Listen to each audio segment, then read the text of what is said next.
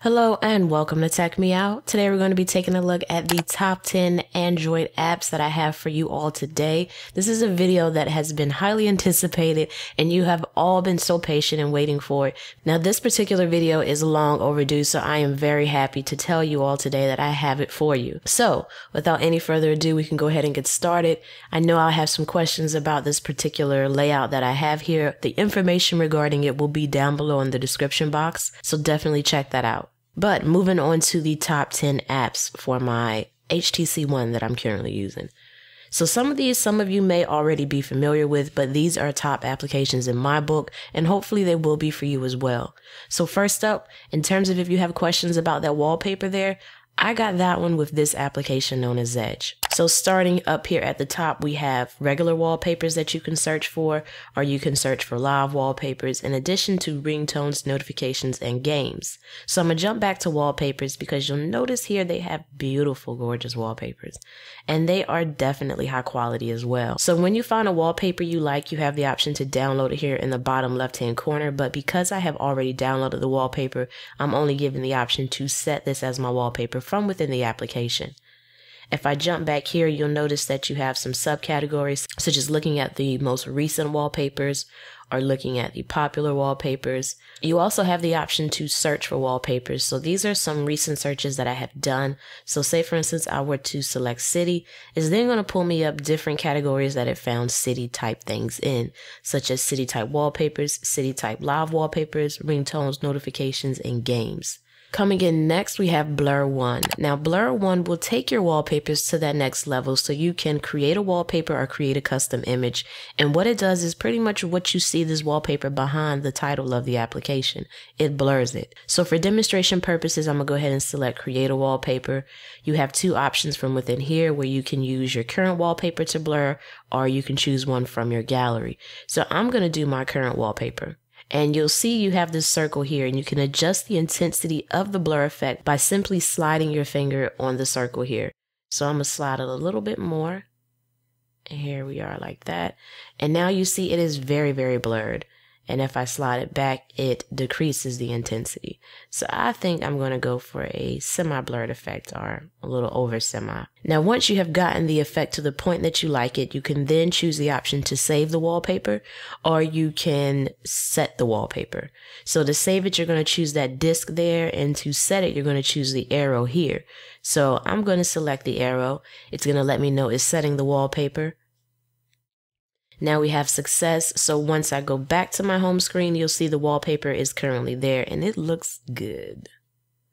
Coming in at number 3, we have Clean Master. Clean Master pretty much scans your entire device to help you clean up space and clean up RAM so it moves faster. So you'll see currently I'm only using 11% of my storage space on my device and 80% of my RAM. So if I were to tap on junk files here, it will then scan my phone and find some junk files and then tell me how much space I can get back. And if I want to get it back, I can select Clean Junk. It will then start to delete those things that it considers junk, and it gives me 31.1 megabytes back. So I'm going to select done here. Then if I were to, for instance, select memory boost, it then scans my device for things that are running in the background, slowing down my memory. So I can get that back down here. If I were to select boost, it would then give me 378.6 megabytes back so that my device will run faster. You also have the option for Clean Master to scan files that you currently have on your device to see if it determines it as a security risk or anything like that. And it will also scan things as you download them. So I'm going to come back later to that. And then you have the App Manager here, which lets you uninstall applications all at once, so you can pretty much do a bulk uninstallation, or you can back up different applications to your SD card. So I'm going to hop back out here. Coming in next, we have Cal.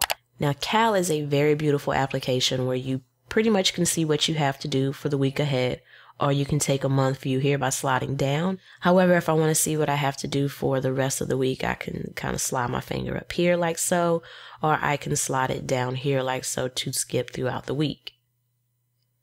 If I were to hit the back button here, it jumps me back to today. And then if I hit the plus button here, it lets me add an event very quickly. You also have a couple of settings that you can configure from down within here. So if I were to select settings, it lets me sync over my birthdays that I have in Facebook and such, or it lets me choose which calendars are visible, as well as which calendar is my default calendar.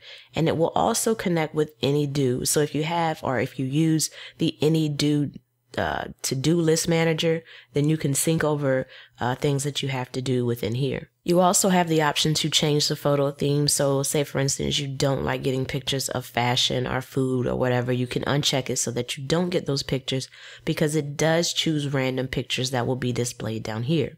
In addition to having a beautiful calendar, you also have a beautiful widget that you can add to your home screen. So you'll see here I have the How widget. So I can have everything that I have to do for that week at a glance, and I can quickly add an event by hitting the plus symbol from within this widget as well.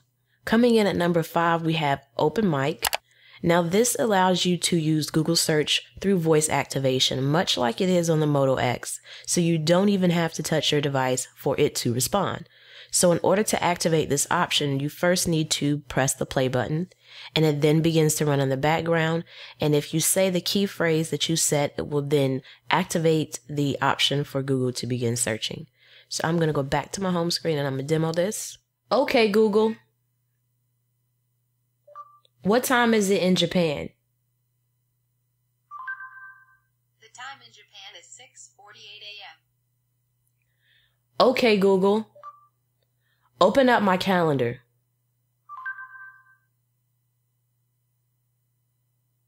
Opening up. Okay, Google.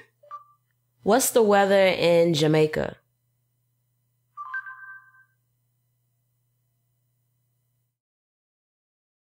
Okay, Google. Find me a picture of Jay-Z.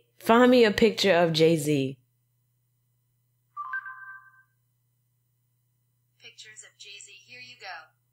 So hopefully that's enough to kind of demo Google now. I really don't know what to ask it. I guess I should have thought about that first.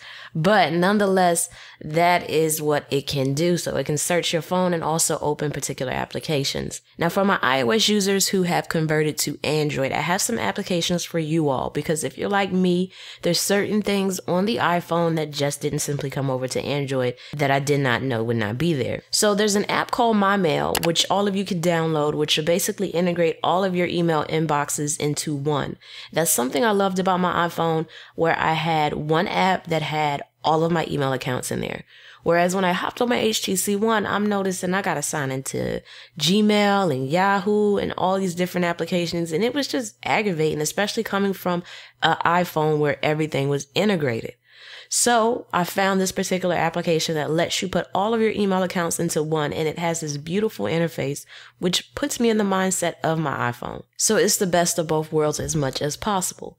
Now you can click on inbox here and see all of your folders that you normally have in your email account if you have specific folders set up and such.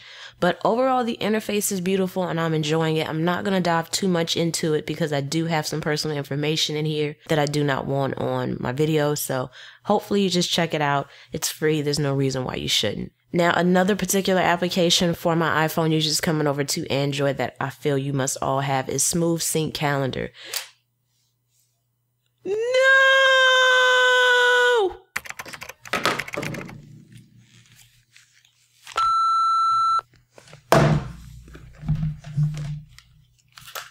Okay, if you could not tell, my battery died on my camera. So yeah, I'm picking up now from where I left off before my camera died. I had to charge it. So here we go.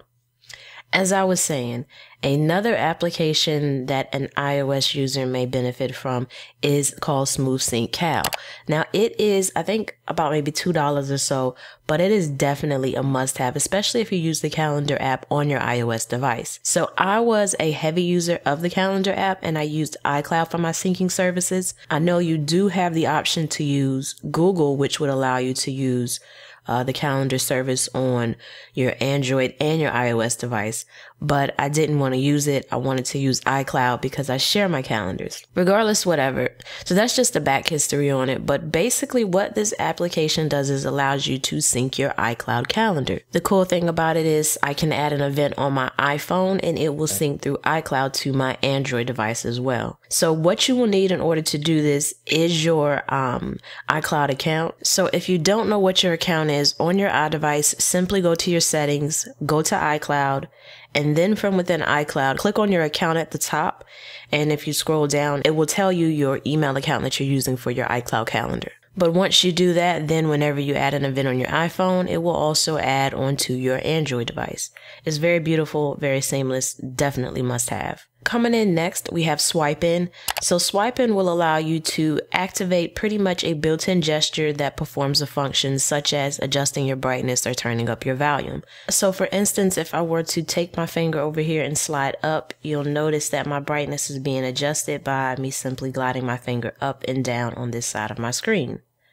I also have a built-in gesture activated over here, so it will adjust my volume. So if I slide up and then into the middle and go left or right, it will turn my volume of my device up or down. So those are just two gestures that you can put in here.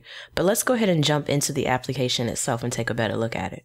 So you'll notice within here with Swipe In, you can turn it off or on. You can also turn invisible mode off or on, meaning if this is off, then you'll always see this regardless of where you're at on the screen. And if you don't want that and just kind of want a clean look, you can turn it off. You also have the option to add hotspots. So if I were to hit this plus symbol here, it'll let you choose the type of hotspot up here. And then it will let you choose if you want the swipe mode to be perpendicular or parallel. To break it down a little bit in terms of it being parallel, that was what I was doing over here for my brightness, which is sliding up or down. And then if you want the perpendicular action, that was what I was doing over here for my ringer, where I slide up and then into the middle and go left to right. So you can basically choose whichever one works best for you. Then you also have the option to reposition where the particular hotspot is, in addition to changing the width here, as well as the height and the color of that hotspot. So currently this one for the ringer volume, it's a little hard to notice, but it's down here in the bottom. And that's one of the things I noticed about this particular application is that sometimes if the width is not wide or the height is not wide enough, it is a little hard to activate. So just keep that in mind in terms of when you set it up. Coming in at number 9, we have SwipePad. Now this one is one that I definitely suggest everybody download if you haven't already downloaded it on your device. What it does is it gives you a hotspot to touch on your device so that you can pull up a quick launcher for your favorite applications or whatever applications you so choose to put in there. So currently mine is set in this top corner. It vibrates and then I slide to the middle. And now I can quickly jump into any of these applications. So if I slide over this, it will take me to my calendar. I can activate that from within here as well, just holding in that same area, sliding down to the middle. Say, for instance, I want to go into Instagram. I'm there. And shout out to whoever this person is. I don't know if you follow me. Probably do. And that's probably why I'm following you. So, MIA Saiku, shout out to you for being the first post up here. So I'm going to slide here again. And now I can quickly jump into, let's say I wanted to go into my Play Store. And I'm there. So I think you get the gist. It's definitely a very nice application.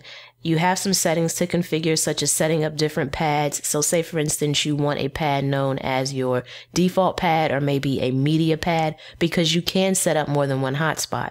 So I can have it set so that if I slide from the top right, it pulls up media applications. And then if I slide from the top left, it pulls up my social sites or whatever like that. So you do have a couple of options from within here. I'll let you explore it to discover more. So next we have Combat Zombies. And what this does is it gives you this little block shaped character and you can kind of walk in and around this place. You're going to use your joystick to shoot as well as look around and try to kill off these zombies. I'm not the best at it right now. Plus it's a little bit harder to play at this angle, but hopefully you can get the gist of it. It is definitely engaging. A little bit challenging because you see you get kind of bomb rushed by the zombies here. So you want to go ahead and kill them before they kill you. So let me see. So we have the joystick on the left. And then we have the shoot trigger on the right if you just hold down your finger over this little icon down there in the bottom right hand corner.